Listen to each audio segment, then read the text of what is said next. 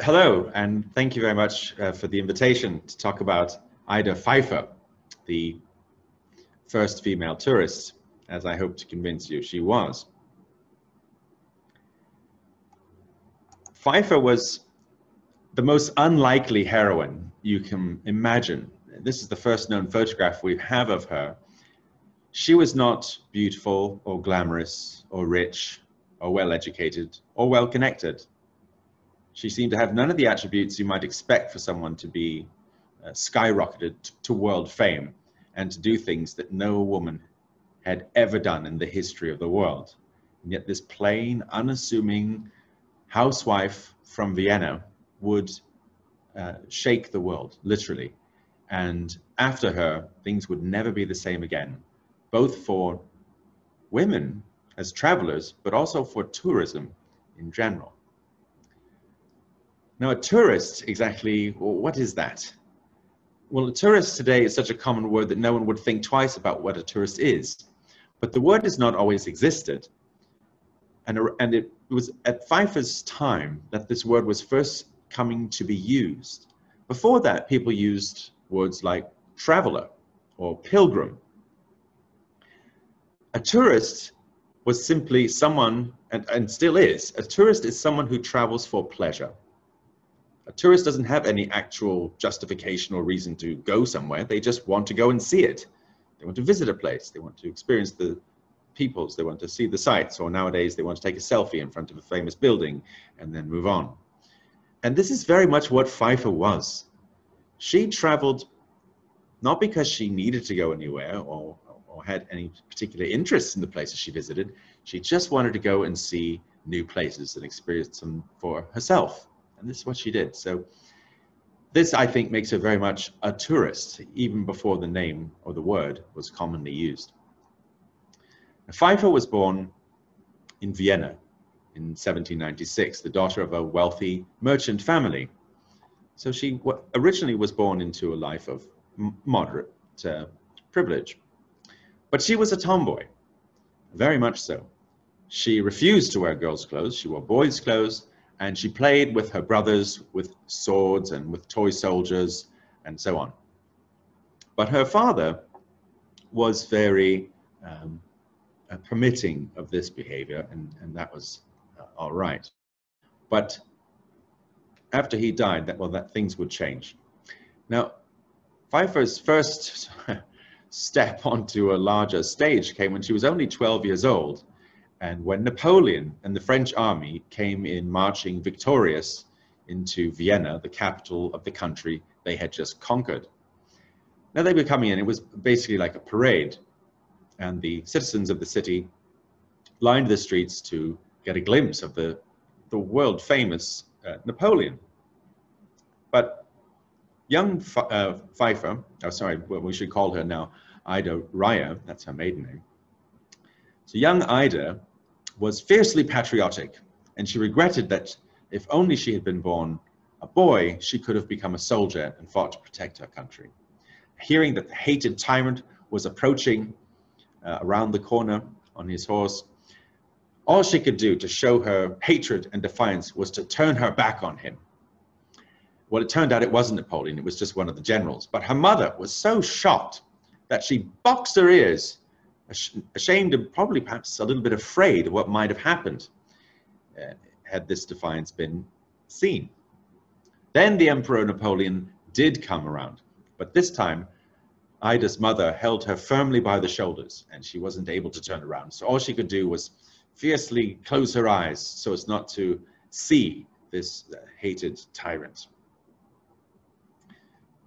Well, Ida, like most girls in those days, was not sent to school because there weren't any schools for girls, and her family hired a private tutor who taught her history and geography and other things. Well, this, by the way, is not a painting of her actual tutor, Trimmel. This is just a young man from the time.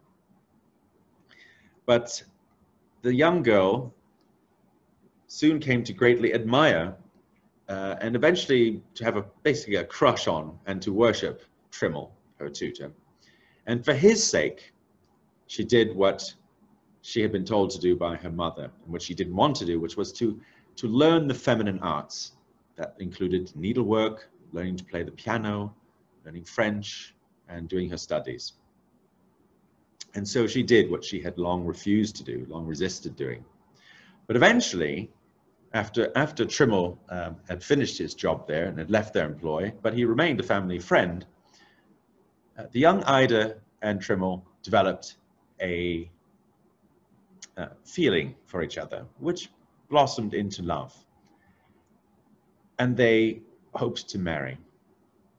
Well, when Ida's mother discovered this plan, she was outraged.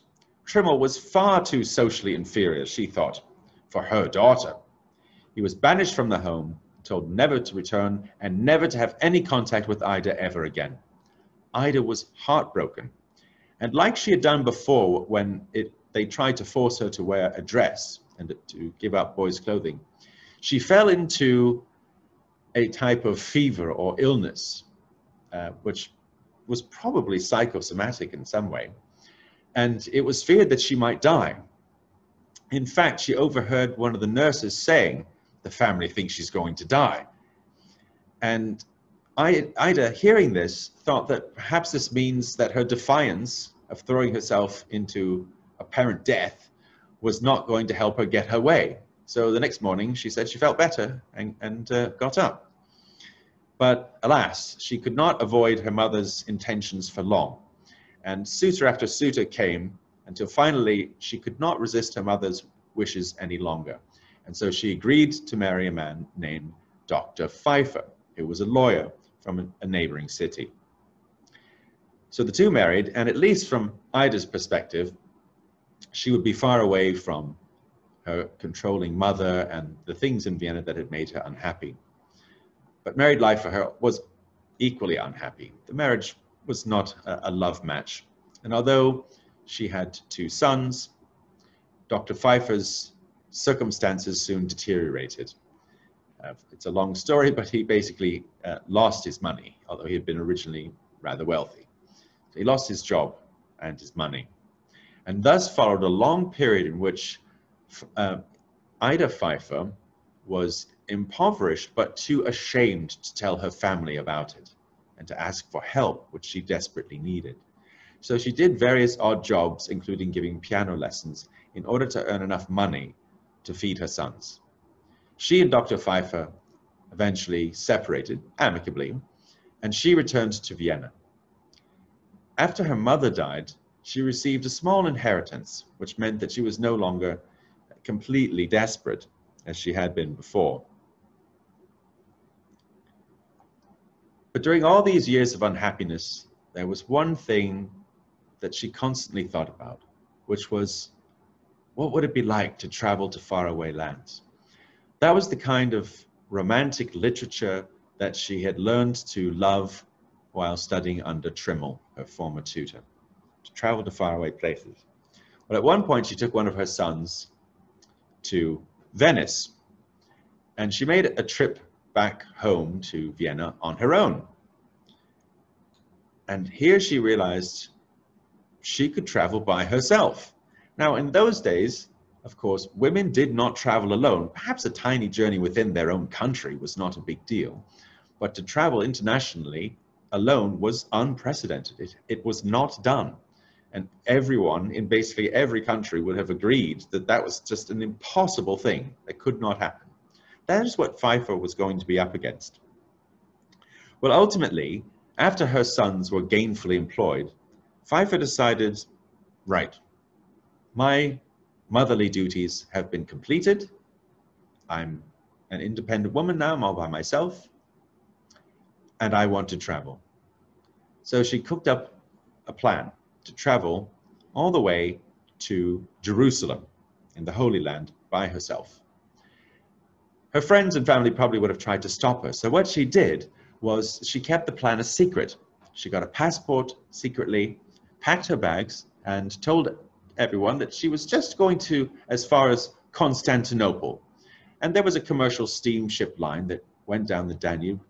So this was very strange and unprecedented, but it was still acceptable. So that's how she started her first journey, which is why I call my chapter, the chapter of my book, A Secret Journey.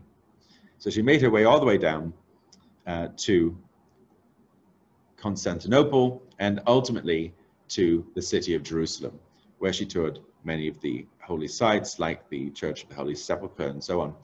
Although she claimed later in her book that her travel was inspired by a religious zeal, it's clear from the way she mockingly refers to all of the so-called holy sites there that it's clear that she was not convinced that they were actually genuine. She thought they were all a sham to make money from pilgrims, which they were. Now, she met a few gentlemen who were also traveling in this part of the world, and they proposed to her that they would make a trip to the nearby ruins of Bursa, and they asked if she would like to accompany them. Of course, she would like to do that very much. There was just one catch. You'd have to be a good horseman, they said. Oh, yes, no problem, Ida replied. Well, the problem was that she had never ridden a horse in her life.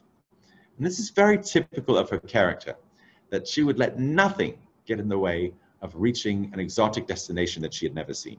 So she went with the gentleman to where the rented horses were and let them ride ahead and got on the last horse and tried to learn how to ride a horse while the others were going on before her.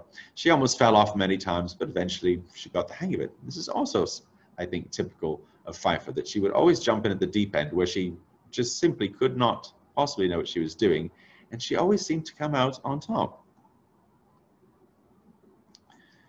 Another little misadventure that she had was when, again, the same group of pilgrims, these same gentlemen, traveled to the monastery of Mar Saba, which has, unbeknownst to them, a strict ancient policy of not admitting any women. So when the visitors knocked at the gates and they were opened, the gentleman started to walk in. When she was seen, the gates were slammed shut in her face. She was later, one of the members of the monastery later came out and took her to a nearby tower, which you can see illustrated on the slide here. These are two drawings by one of the people who was with her at the time. She was taken out to the tower to climb a ladder and basically locked inside what is called the woman's tower overnight, a bit like Rapunzel, she said. And in the end, she took it all with a laugh and didn't mind. She later traveled on by herself to Cairo, where we see her feisty side, because when she disembarked from the ship there and the mule drivers clambered around trying to carry her bags and so on and trying to cheat her, she would not put up with it, and she got out her riding crop, and although surrounded by a group of men who spoke a language she did not understand, and all by herself, she threatened to give them a smack if they wouldn't back down. And also the captain of one of these ships took a tip from her, which was intended for the crew, but she suspected he wasn't going to give it to them. She thought he was going to keep it. So she quickly snatched back one of the coins. He was furious, paced back and forth, screaming and shouting at her, and Pfeiffer, in her typical way, simply folded her arms and refused to budge until she got her way. She did this again and again. Another bit of a little mishap on one of these short sea voyages was on a sailing vessel where a Greek sailor observed her using her toothbrush, something he had never seen before. When she put it down, he walked over and picked it up, and she thought he wants to have a look at it. Well, he did want to have a look at it, but he also gave it a go and tried it out on his own teeth.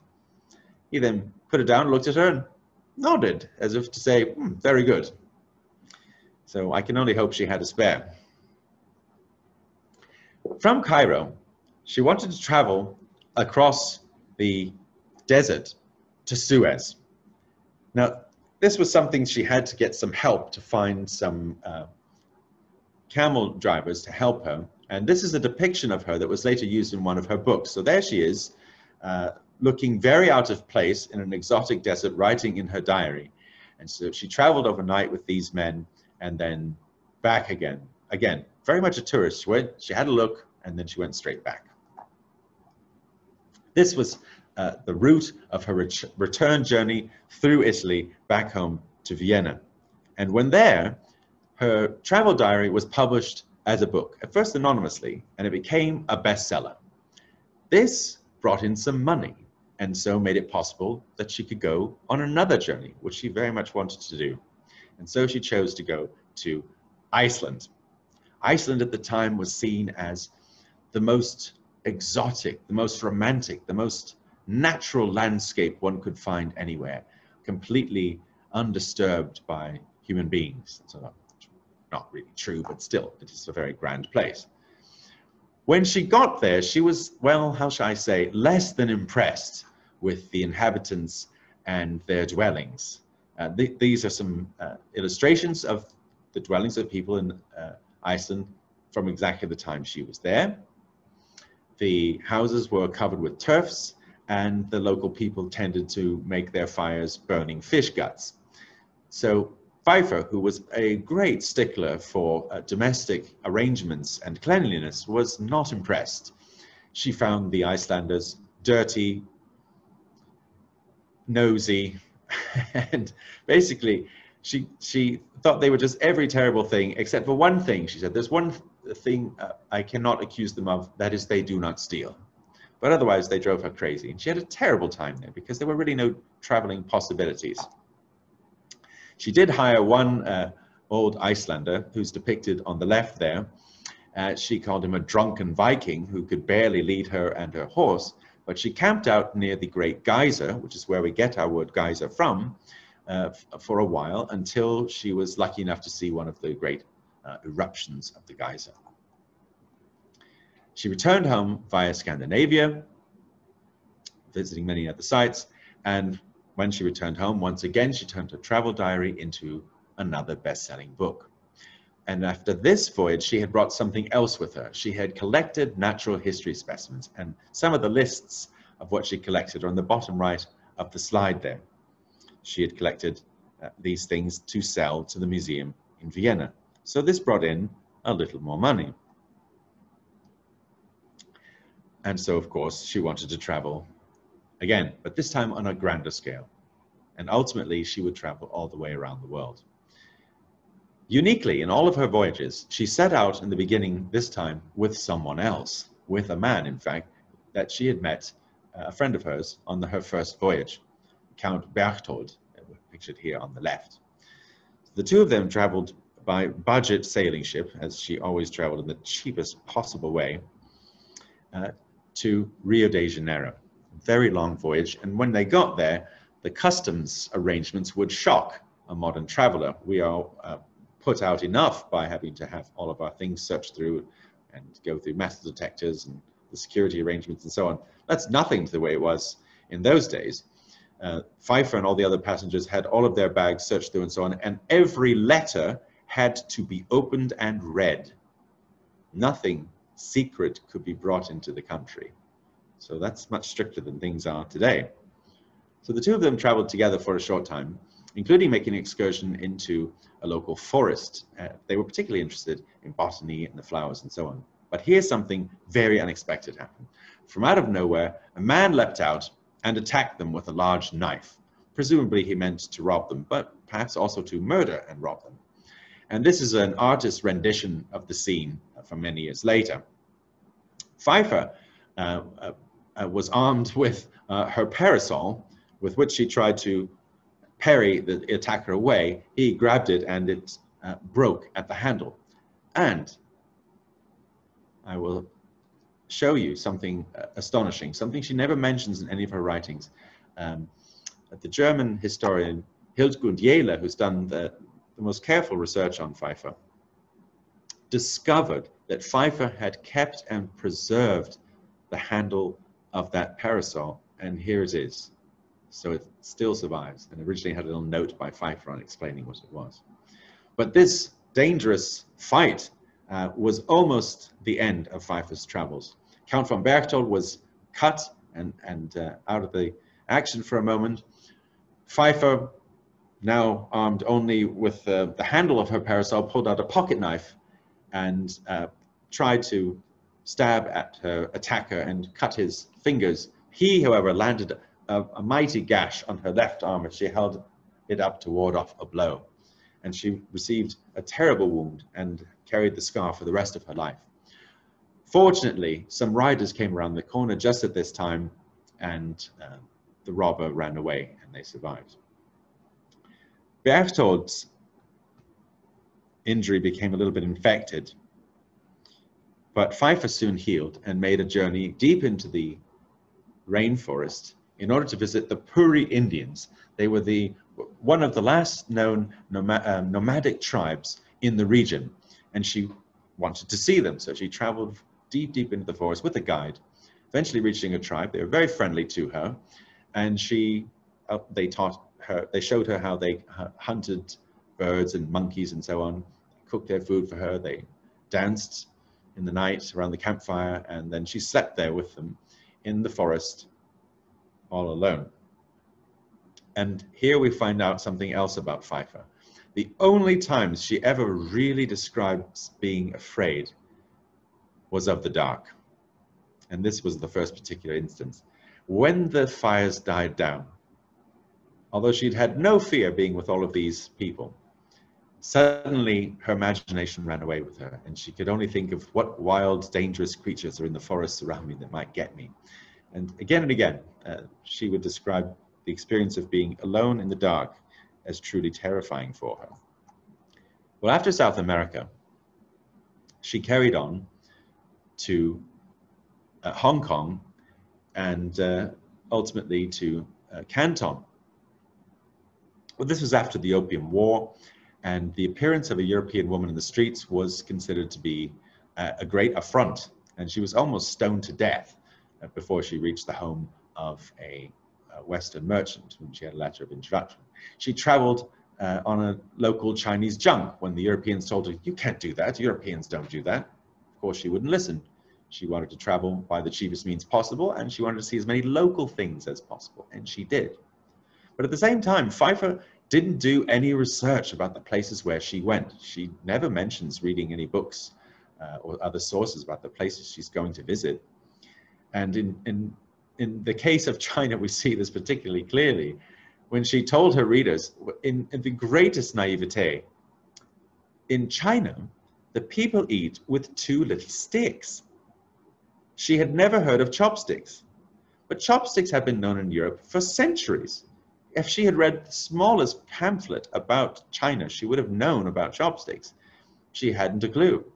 This is also typical of her way of traveling, and she was very much shooting from the hip and just going from place to place. After China, she took a steamship, much against her will, because they were expensive and smelly with all the oil and so on. But anyway, she arrived in Singapore in 1847 and stayed with a German merchant family with whom she had had an introduction. She described all the things she saw in Singapore, including a Chinese Lantern Festival, depicted here from one of her books. And this family took her for a hunting expedition into the interior of Singapore, hoping to get a tiger or a wild boar, perhaps, which they didn't see. But along the way, in their little boat journey, Pfeiffer describes a ferocious battle with a gigantic snake, which seems very implausible considering the men were armed with guns and the snake wasn't. So the snake lost, and ultimately they skinned it and gave the body to some Chinese workers. Later in the day, coming past that village again, Pfeiffer could not hesitate but run into their house to surprise them. She said she wanted to catch them in the act of eating the snake, not to look at them, but to ask to try a piece, which she did, and she pronounced it very good. She sailed on, again, getting free tickets to Calcutta. From there, she wanted to ultimately travel all the way across northern India, from east to west. Along the way, she met some gentlemen who were going out on a tiger hunting party on elephants, and they asked her if she would like to come along. And that is what is depicted here. And she is the female figure you can see in the center there, armed with a knife, which they gave her. And she describes this also rather melodramatically but in any case, another great adventure. Ultimately, she traveled in local transport, often in bullock carts, all the way across from the route that you can see here, from Calcutta to Delhi to Bombay. From there, she got a free ticket all the way to Baghdad. Here, once again, she could not resist inspecting the houses of the local people, but although she had dressed herself up in what she thought was local clothing. Then she undertook one of her most extraordinary voyages, which was to travel, again, alone, although with, from time to time she had a guide, not really a translator since he didn't speak her languages, but she had a guide with her, on the route you can see here, all the way across modern Iraq, Iran, Armenia to Georgia, and ultimately through Russia to return home via Greece. So she traveled in a way, again, that the Europeans said was impossible. That is, to travel in a local camel caravan, alone, as an unprotected woman. She would not heed any advice, and she did so. Well, she was almost killed by a man who wanted the hat she was wearing, and they had a few other close calls, but otherwise she was fine. Along the way, she arrived in the city of Urmia, where some American missionaries lived. But arriving there in the middle of the night, the servants went up to tell the missionary that there's a European woman outside. He couldn't believe that, because not even a European man could show up here in the middle of nowhere, he said. But sure enough, there was a European lady outside.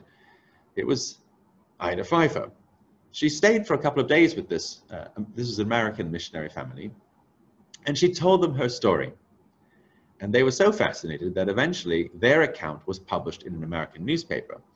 But there, what they say, their version of her story sounds again a bit outlandish, because they claim that Pfeiffer described that attack in Brazil by the robber as one in which she had cut off 3 of his fingers, which, if you've ever held a pocket knife, seems a bit hard to believe. In fact, I think you'd really need a cutting board and quite a bit of sawing to get fingers off with a pocket knife. So it seems she exaggerated that story. She certainly didn't tell it that way in her own book. When she had entered into Russia with the caravan of strangers, she was walking near the road when suddenly a carriage came rattling by and screeched to a halt. A large Cossack jumped out, grabbed her, and stuffed her into the carriage, and off they went again. And she was held down. She was thrown in a jail cell for the entire night, not allowed to sit down, and it was demanded, "Where are your papers?" She was suspicious. Was she a spy or something? And she told them, "My papers are in my bag back at the caravan." Well, by morning those arrived, and it was seen that actually her papers were in order and she was allowed to travel there. And instead of receiving an apology, she was laughed at. Now, this injustice, like many others she experienced during her voyages, she could only really take revenge, like many of us do today, when she got home and writing about it. Not on Facebook or other social media, but in her book. And she did. So she returned to Vienna in October 1848, and she had become the first woman ever to circle the globe alone, and had seen more of the earth than any woman who had ever lived. This is an extraordinary achievement. And of course, when she came to write her book about this voyage, she achieved international fame. I mean, she became so famous. From now on, her voyages and travels would be followed in newspapers all around the world. The fact that Madame Pfeiffer had shown up in San Francisco or wherever it was would be reported in Australia, in New York, in London, in Berlin, everywhere. Extraordinary. But she was completely unique and unprecedented to everyone's experience. So her contacts at the Royal Museum in Vienna applied for government funding for her next voyage on the basis that she had brought back archaeological, ethnographic, zoological, botanical, and mineralogical objects of great rarity, which she had, again. So she had become, by this time, a very great and experienced collector for an amateur. So she was awarded 1,500 guilders to facilitate her future travels for scientific purposes, which is very interesting. So not only was she a lady traveler without precedent, but she was also one who was contributing to science, which was almost without precedent. So she was breaking new ground yet again. So for her fourth journey, she headed out to circle the globe again. This time she went through London, where, as you can see on the slide here, she got a VIP free ticket from the Austrian ambassador to the grand opening of the Great Exhibition. And in this illustration from the time, you can see Queen Victoria cutting the ribbon. And Madame Pfeiffer is one of the ladies present at this great moment. And in the top right corner of the slide, you can see her Austrian passport for this voyage. Now, I'm going to talk a little bit about her collecting again. After leaving the UK, she went to South Africa, not knowing where to go next, because it turned out traveling up into Africa was way too expensive for her. She just had very little means.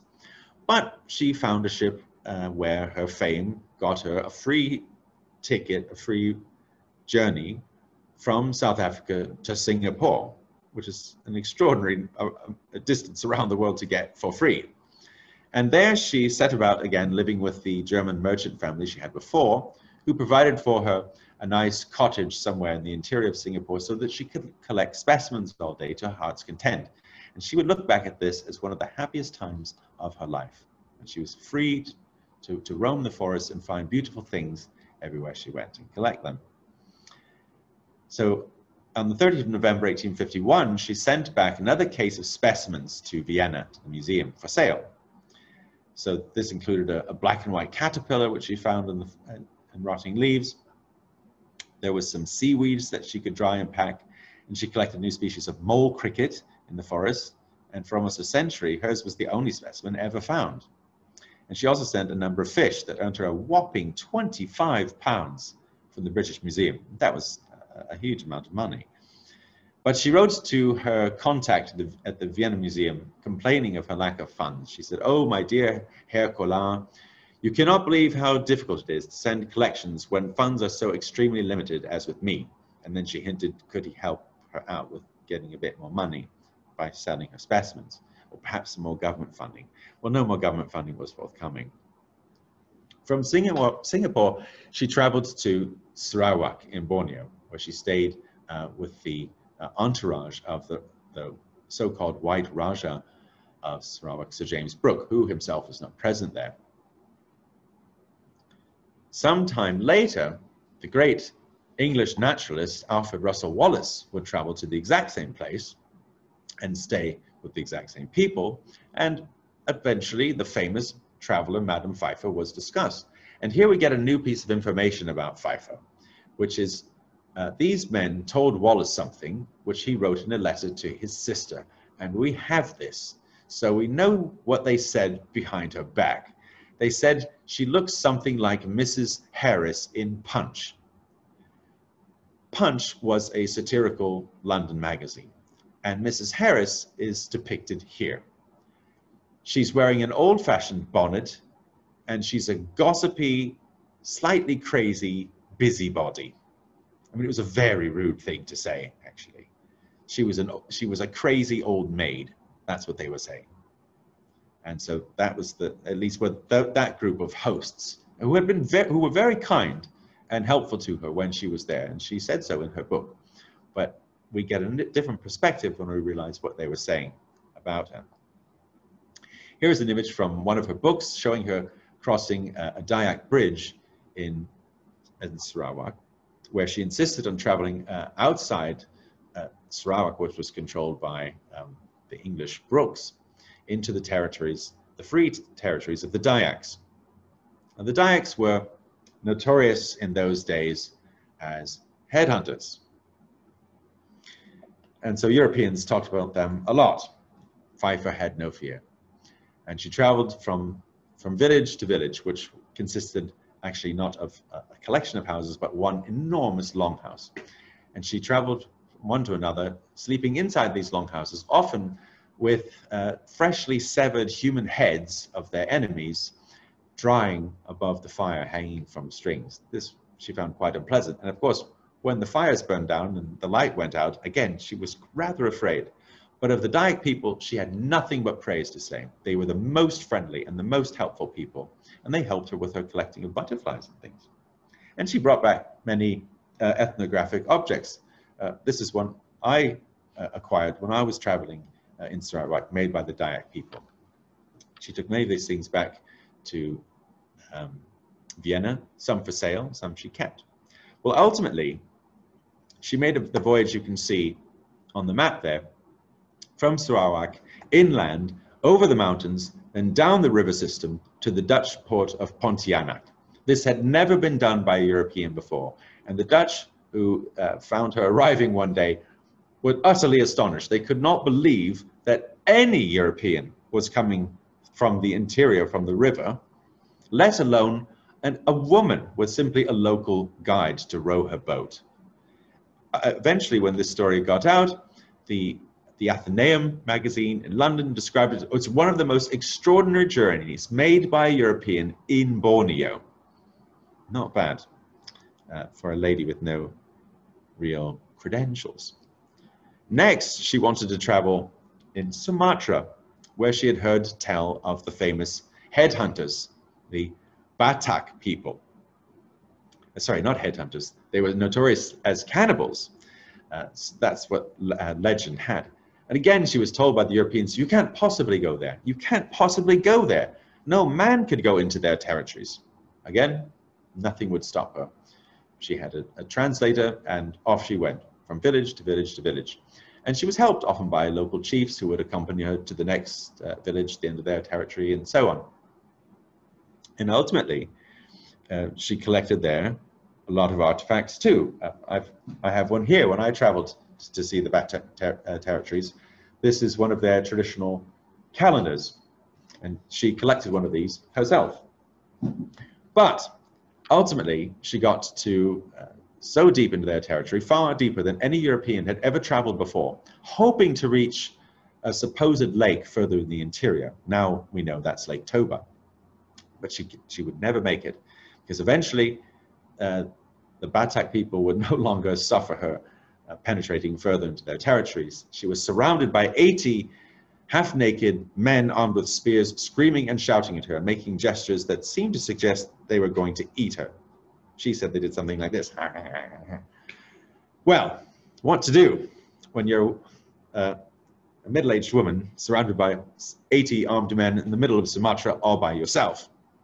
She had a plan. She had memorized a sentence in their language. So she walked up to the nearest one of these chiefs, clapped him on the shoulder, and said, "You don't want to eat me. I'm an old lady, and my flesh is certainly very tough." Now, suddenly all the men burst out laughing.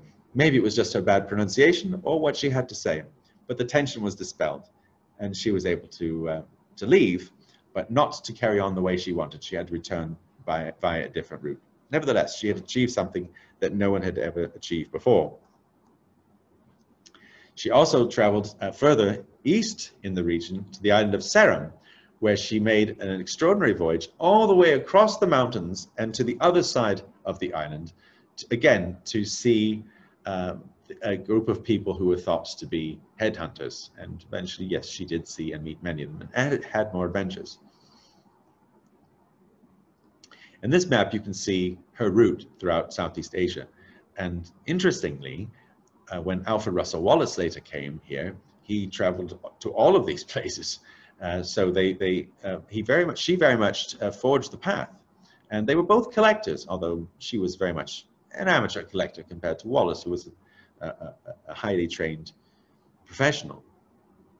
Next, she got a free ticket again from Batavia all the way to San Francisco, where she experienced very much the Wild West, which has been depicted in thousands of films, but in a way that is completely fictitious. Pfeiffer saw the real thing and was disgusted that what rumors said were true about the Americans, that they really did spit on the floor and use their sleeves instead of a handkerchief. But she did also visit a group of American Indians who were the last group in the area that she was able to visit. Again, it was a little bit dangerous, but she would never be stopped. So this is ultimately showing the route of her travels throughout North and South America. In Ecuador, she fell off a boat into the river and nearly drowned because she couldn't swim. And no one on the boat realized that this lady floundering around in the water couldn't swim, but eventually somebody pulled her back in. She also made a journey up into the Andes, in the footsteps of her great hero, Alexander von Humboldt. And depicted on the top right of the slide is a silken dust mask with lenses that she wore in the Andes. And she was lucky enough to see an eruption of the volcano that Humboldt had also seen, Cotopaxi. From there, she traveled via Panama to New Orleans, and there was horrified at the practice of slavery and of human beings being sold in the markets and so on. Something she deeply opposed, as did most Europeans at this time. She traveled up the Mississippi in the flat-bottom steamboats that we often see. And here she experienced great discomfort as her fellow travelers on these steamships were extremely nosy and rather pushy with their religion, something that she found deeply offensive. Every time she asked for something to read, someone would push a religious pamphlet into her hands. Or they would constantly ask her, "What church do you go to? What's your religion?" and so on. She found these questions totally inappropriate. Or they would snoop around to see her butterfly collection in her cabin. Or their children would be screaming and running around and making everyone miserable. And so here in my book, I couldn't help but think that her sentiment would have been this, that hell is other tourists. And probably the lowest circle of hell are the children of other tourists. And this is a truth I think many of us have realized. When she returned home, she published her next book, her second world journey. She had become the first woman to circle the world twice alone. And here you can see she was depicted in her own custom-made travel costume at the request of a Viennese fashion magazine. She wore a Balinese hat, she's carrying a butterfly net, and she would pull up her skirts. She didn't wear men's clothing. She refused to do this. She always wanted to appear as a woman because she was convinced that she would get better treatment, special treatment, and be allowed to go places as a woman that she wouldn't be allowed to go to as a man. And she was proven right. But just have a look at this travel costume and how extraordinary it is. These are the dresses that appeared on the opposing page of that fashion magazine. Pfeiffer's appearance must have been the most extraordinary thing that ever appeared in that fashion magazine. So for the people of her home, she was an extraordinary anomaly, a bit of a crank perhaps, but internationally she had achieved such fame and respect. Here is just a smattering of her collection that she brought back from this second world journey: ethnographic objects and very many natural history specimens.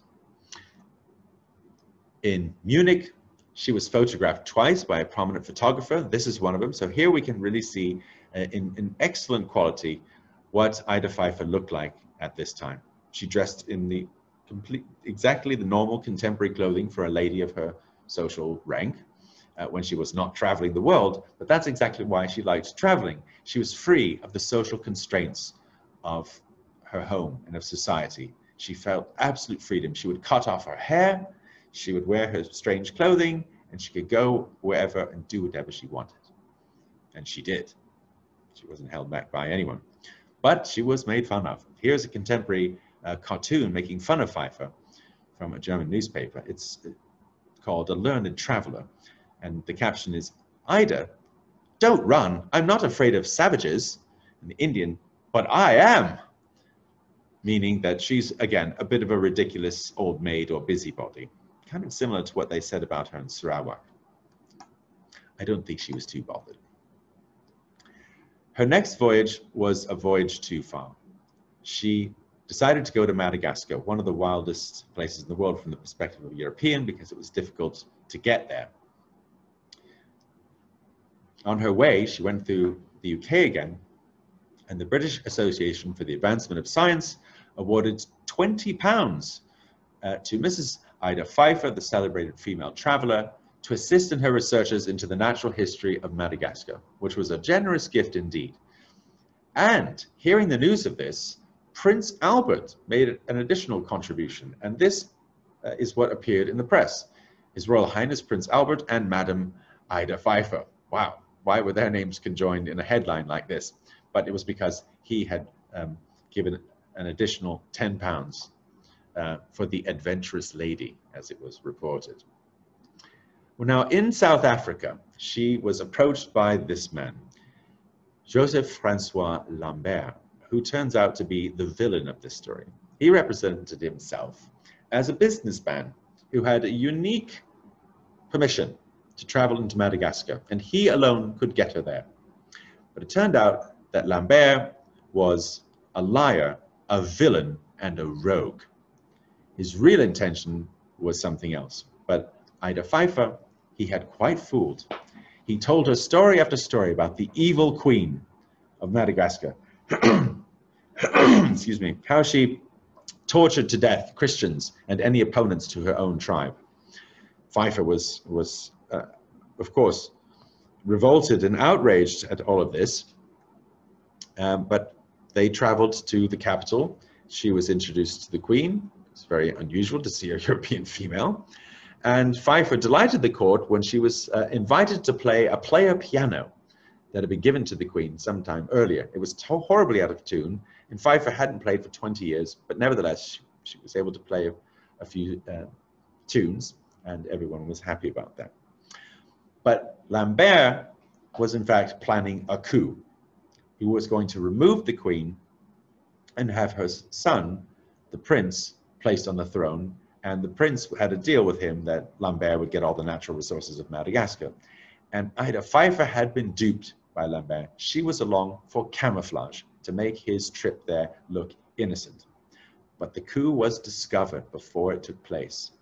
And for 2 weeks, Pfeiffer, Lambert, and some other Europeans were under house arrest and under the possibility of imminent death. They were terrified. But they were not executed. They were instead banished from the country. They were not allowed to return. But instead of being marched back the 2 days back to the port, to a ship to take them away, they were sent then for over a month through the marshlands, where it was almost certain that they would catch the Madagascar fever. And they did. From this, Pfeiffer suffered terribly, and she was unable to even leave the guards and the other men to change her clothes for many, many days.